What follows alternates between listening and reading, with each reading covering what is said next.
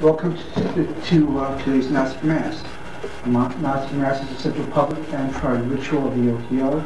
It is being performed today by the EGC under the auspices of the OTO. During the Mass, you're going to be asked to take the Eucharist, which consists of a wafer, either a glass of wine or a glass of grape juice. After which you consume it, the Eucharist, we ask you to place your right hand on the left and say, "There is no part of me that is not of God."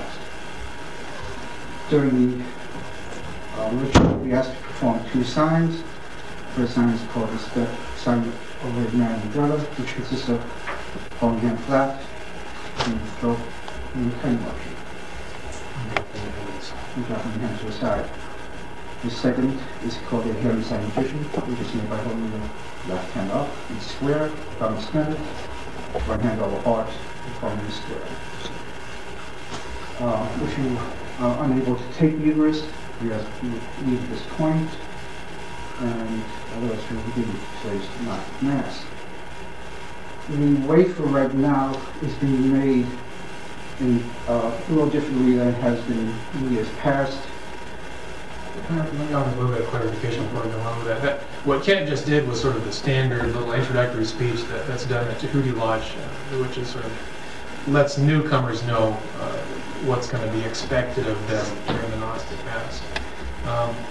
Our practice in Southern California is we have a little, very similar to the little missing we have there. We might as well put your influence down. We're going to do that for you. And we'll have a little blurb on the back that goes through all of that stuff. Either way, it's pretty important, I think, to let newcomers know what's going to be expected of them.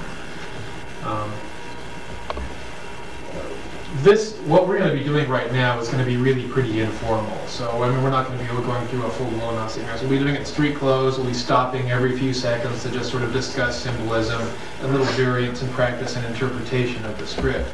And if you do come up with any questions at any point, go ahead and raise your hand, and we'll see what we can do. We're going to be splitting this up into two sessions.